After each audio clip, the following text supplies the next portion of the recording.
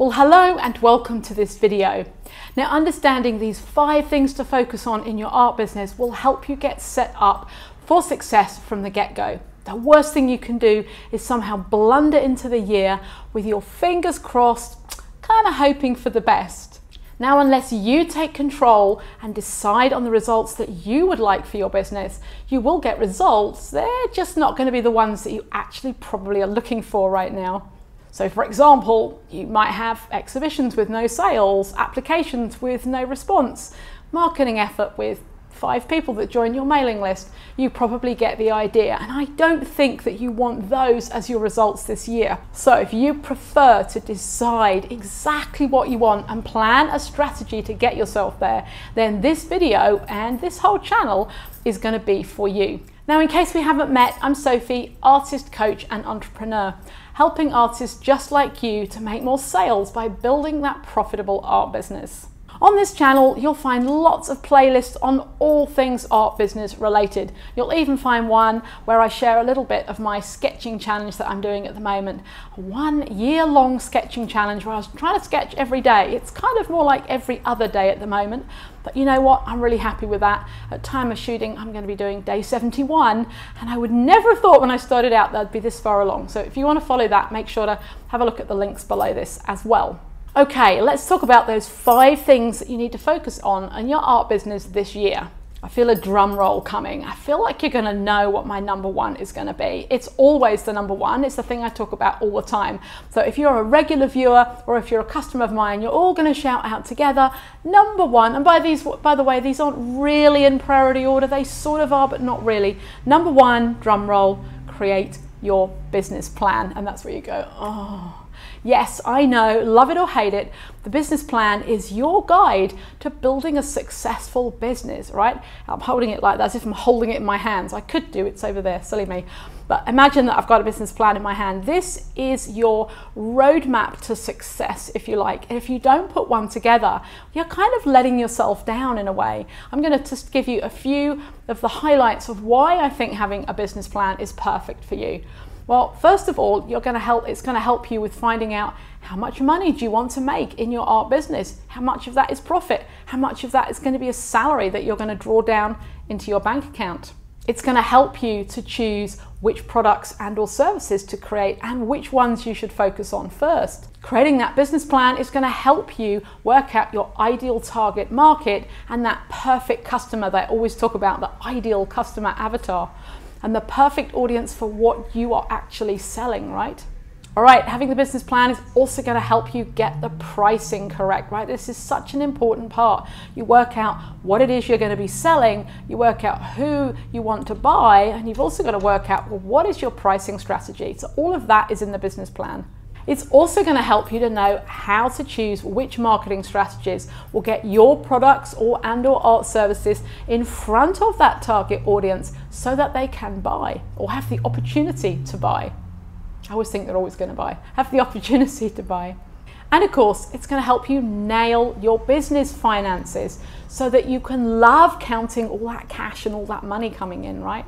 And that's just some of the reasons why having a business plan is critical.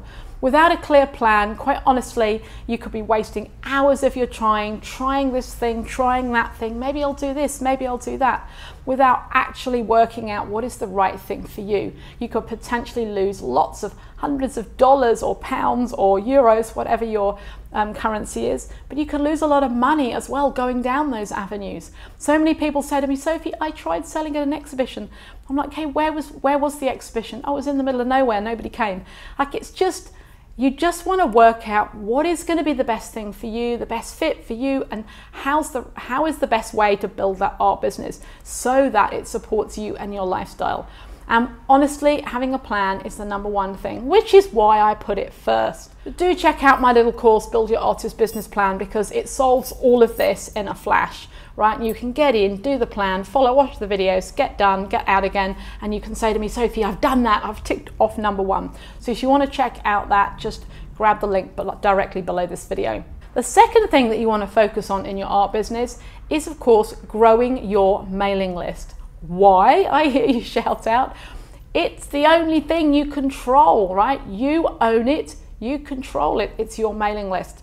right? When you focus on building an audience on somebody else's platform, i.e. social media, etc., and even this platform I'm on here, right? This is not your platform. That platform could close down tomorrow and suddenly you're going to tear your hair out going, well, I had 30,000 followers on Instagram who were following me, but now Instagram's no more. Now I have nothing. All right, it's super important you take control of that and you build a mailing list that is yours. So when I started out in my business, we didn't have all this online email marketing. We had the good old-fashioned write a letter and print it out and stick it in I'm not that old, but stick it in an envelope and put it in the post or put it through someone's door. And sometimes I think it was a lot easier. It was all about building a list of people who were A, interested in coming to an exhibition, and B, who'd already bought, right? So customers and interested parties. That was the entire focus of the marketing. That's all I did was write and send out letters, send out invites. And that was a really, really critical piece to understand when building a business. And now we have all these tools to do it online. We don't even have to, I used to walk the streets with the envelopes, putting them through the doors. Don't have to do that anymore. Don't have to pay for postage. I sometimes think when people say to me, Sophie, I have to pay for this email marketing platform. Yeah, try sending out a few hundred letters and see what that's going to cost you. All right, it's really nothing. And there's so many other things you can do on an email marketing platform these days as well. So it can be a lot harder to build an audience on social media as well. And sometimes you're building the followers, but they're not even the right followers, or you don't even know who they are half the time.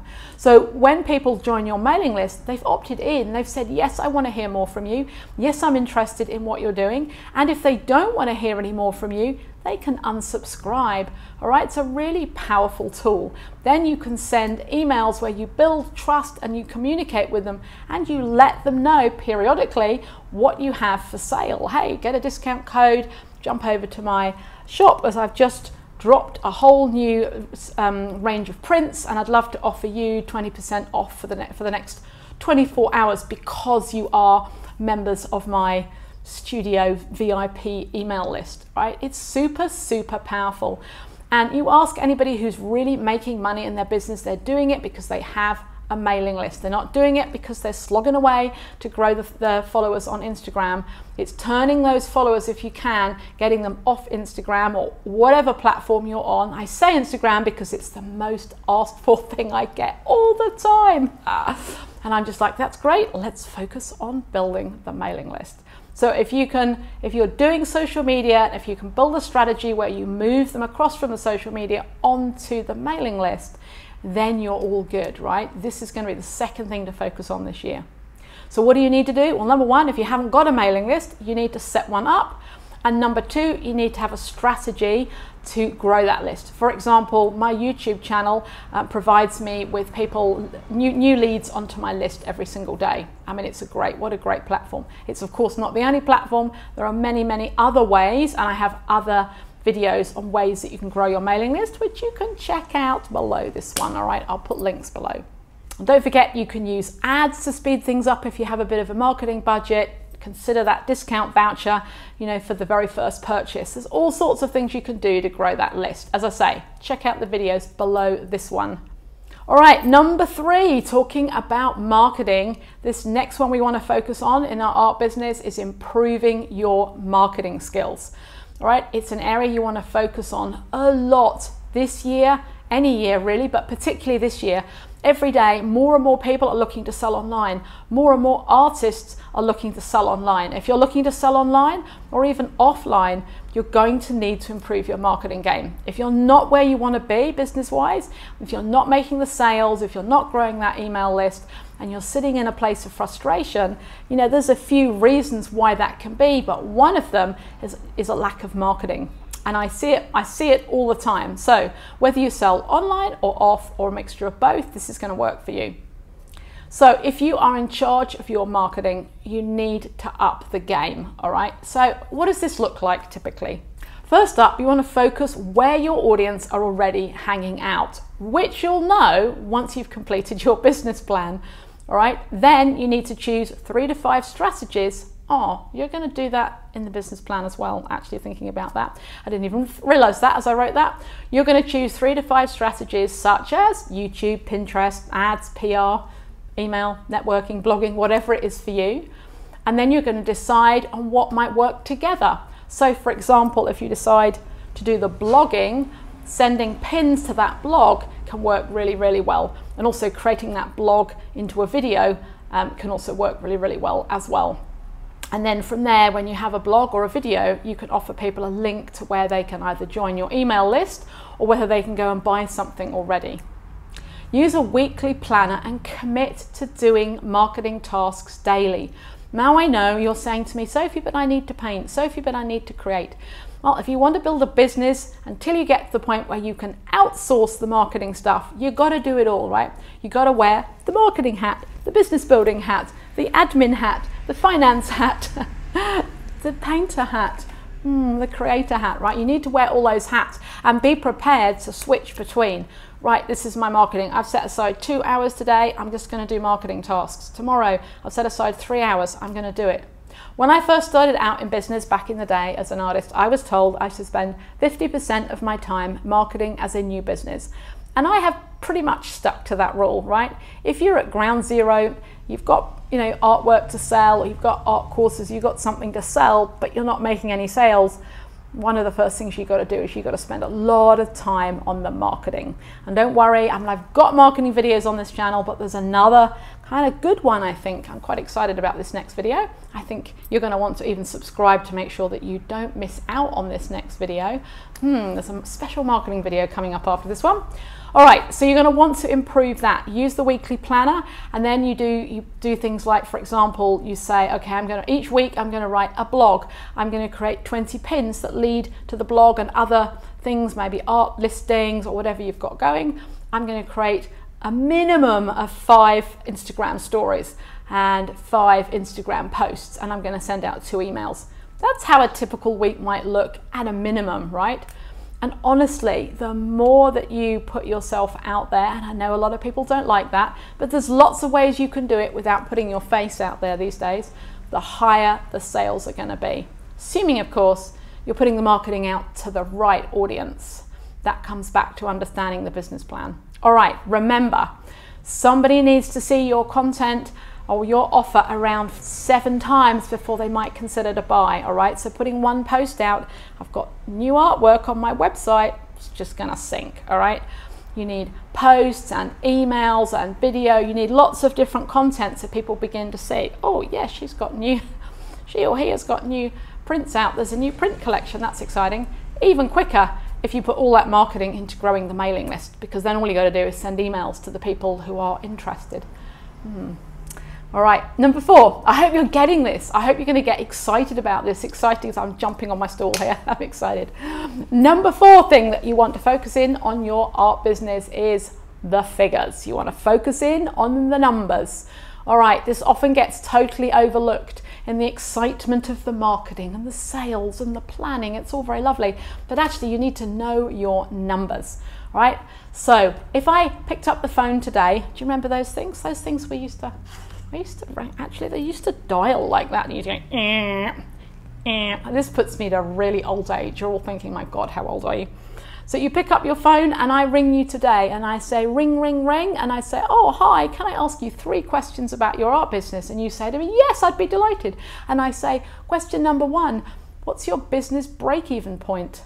And you give me the answer. And then I say, question number 2, how much profit did you make last quarter? And you give me the answer. And then I say, great. And lastly, all right, how many items do you need to sell this month to hit your target? Now, here's the thing. Thank you very much. So how many of you could answer all 3 questions off the top of your head? Whether you could or whether you couldn't, I'd love to hear from you in the comments below. Let me know how clear you are with your finances. Do you understand the sort of financial lingo? Do you feel at home with it? Is it okay? Would you like to learn more? Are you in profit? Are you at the beginning of the business? Have you not set up yet? Like, where are you on the journey? And if, of course, you could answer all those 3 questions, say, yes, it's me. I have the answer to all 3 questions. You don't need to share that. Obviously, that's private. But I would love to know if you can answer those questions. And then you give me the phone number and I'm going to ring you and check. No, not really. Honestly, I promise. So understanding your business numbers, even if they are super simple right now, it's going to help you to take action on those marketing tasks, right? It's going to help you to stay on top of your potential sales And of course, it's going to mean that you're on the way to building that successful art business that I know that you really want. All right, here we are. Number 5 thing that you should focus on this year to grow your successful art business. Drum roll again. Lastly, but definitely most importantly, is working on your mindset. It's crucial. All right, so what is your mindset? Your mindset comprises of a collection of beliefs that mold your perception of the world and your own kind of identity. It plays a massive role in shaping your thoughts, your emotions, and your actions in various situations. It means that what you believe about yourself impacts your success or your failure. So example, if you believe you can sell your art, you can. If you believe you can't sell your art, nobody buys art at the moment. Whatever that belief is, that's also true. All right, so we're hampered by beliefs that we've picked up along our life journey. It's not our fault, but right now it's a great time to realize, okay, I run this little thought in the back of my head that says money doesn't grow on trees. Somebody told me that when I was growing up. Now for me, my father very helpfully told me that when I was younger. I must have asked for something, and he said very sternly, money doesn't grow on trees, you have to work for every penny. Now, do you think that impacted me growing up? 100%. Do you think that knowing it, understanding it, means that you could then change it? Absolutely, thank goodness. None of it is set in stone, it's all changeable. But understanding at the beginning that how we think, and then even if we layer that, how we feel, what emotion is associated to that thought, impacts the results that you're getting on a day-by-day basis. Now, I imagine that you would really love to be getting high-quality results. So if you're watching this and you're thinking, oh yeah, I remember being told something like that at school, does that run as a little program at the back of your mind? And the answer is yes. For pretty much everybody, that's very unlikely. We're all born we're all born pure, but unfortunately, as we grow up through life, we hear things, we adopt beliefs, we adopt them as our own, and then we make sort of actions. We have thoughts and actions and feelings according to that. But you can change it. And so my suggestion to you is, I have definitely got a playlist on mindset. I'm definitely planning on making more videos, mindset, specifically on the law of attraction and manifestation, because I think a lot of people are using these tools. I'm using these tools. And I think also sometimes it's given a bit of a bad name. Oh, I'm just going to sit there and meditate, the painting's going to sell.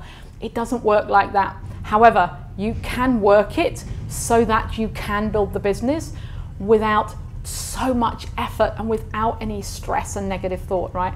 Wouldn't it be amazing if you woke up in the morning just knowing inside you today was the day you're going to make another big sale, and you go to your bank account and you go, oh, there it is, fantastic, all right? So all of this is in the realms of possibility. Where should you start? Well, a lot of people start out with a popularized version of the law of attraction, the movie The Secret. If you've not seen it, it's a brilliant place to start. I think you can just go, there's a link, I'll find a link and put it below the video. If you're like, yeah, old hat Sophie, watched The Secret, read the book, then it's like, okay, great, but what else could you be doing now? Because watching the movie, reading the book is just the start of your journey. Actually understanding how to work the stuff and working it to help you grow your business is another little daily action that you can add to your list. And there's so many things you can do. So again, I will link to the mindset videos, but if you're at the very beginning and you're curious, then I would suggest picking The Secret or the book Ask and It Is Given, Think and Grow Rich, The Power of Now, and many, many, many, many more. There's actually a beautiful book called The Alchemist by Paulo Coelho. You could start with that one. That's quite thin and pretty magical book. So again, I'm happy to link those below, or not link, but list them below. So we know now that these things are super important. We've got the mindset to work on, and we've got 4 things to work on here as well, haven't we? We've got to get that business plan going. We've got to build that mailing list. We've got to improve on our marketing skills, and we've got to really know our numbers. And those 4 things plus the mindset Honestly, if you can improve all those areas, you're definitely going to be seeing a whole level of different results. I'm super excited for you. Please let me know in the comments if this video has been helpful, what you'd like to hear more of, etc. And don't forget to subscribe and give this video some love if you've enjoyed it, and look out for that special marketing video that's coming. In the meanwhile, on screen, I suggest, if you haven't, watch the biggest mistake you can make in your art business in 2024, because it's related to this one. All right, thank you so much for watching, everyone. Have a great day. Take care. Bye-bye.